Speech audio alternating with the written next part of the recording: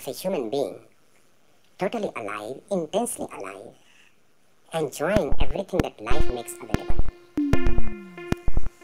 and enjoying it with grace, gratitude towards existence. And that's what loving yourself means. It means that you have thrown all garbage of religious rejection, repression. You have dropped all the ideals that they have given to you. That you are now standing on your own, as if you are Adam and Eve. So no priest has been there before. No religion has been there before. Uncorrupted, unspoiled, clean. Start like Adam and Eve. Just think of the idea. Why bother about the past? Forget about it. You are the first man. Start living as if you don't know how to live. Nobody is there to teach you. No guidelines exist.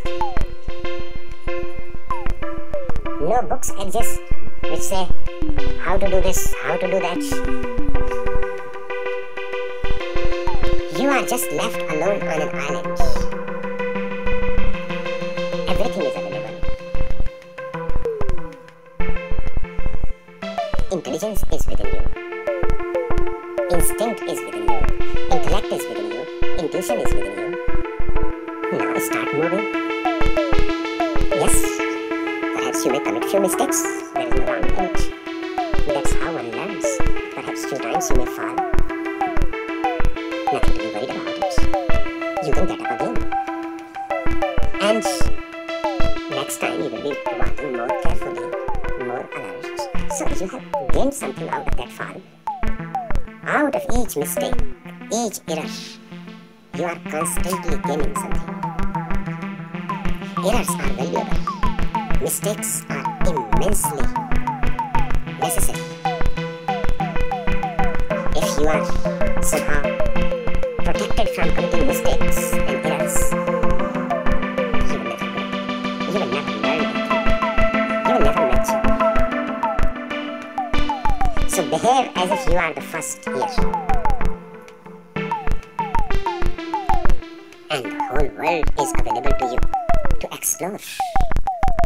And in exploring it, you will be surprised that simultaneously your inner world is being explored too. Because as you explore the outer world, your insight becomes deeper, your intelligence becomes sharper, your awareness becomes keener. And a perfectly fulfilled man is one who explored both the outer and the inner. And at the moment of death, can have a smile on his face that he lived totally. That he is happy that he lived totally. That he burned his life candle from both hands together.